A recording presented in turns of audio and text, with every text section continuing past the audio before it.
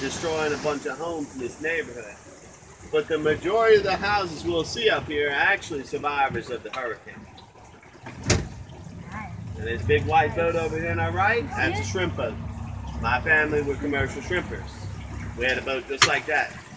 Now, we don't catch a shrimp here. This is freshwater. We have to make a commute downriver to brackish water.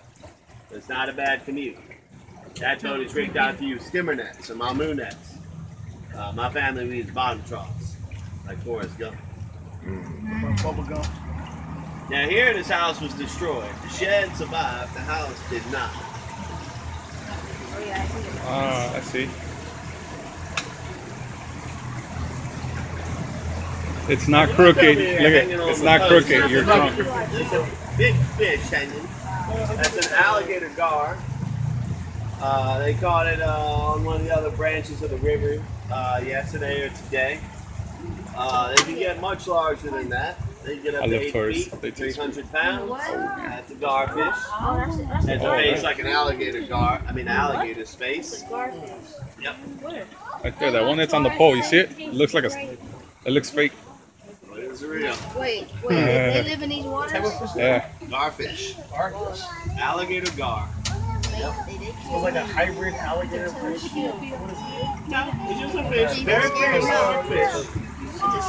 Way down low in the evolutionary ladder. That's fish and other fish evolved from. And the locals, the locals.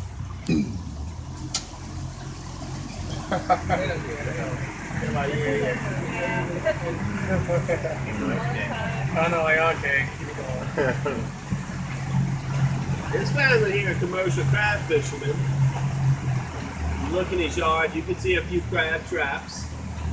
In order for him to make a living at crabbing like this, he has to run over 500 traps a day. Some people run up to 1,000 traps a day.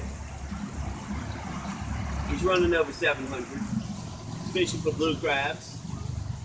I don't catch the shrimp, the crabs, and the oysters up here. He's got to make a commute downriver to brackish water. But it's not a bad commute.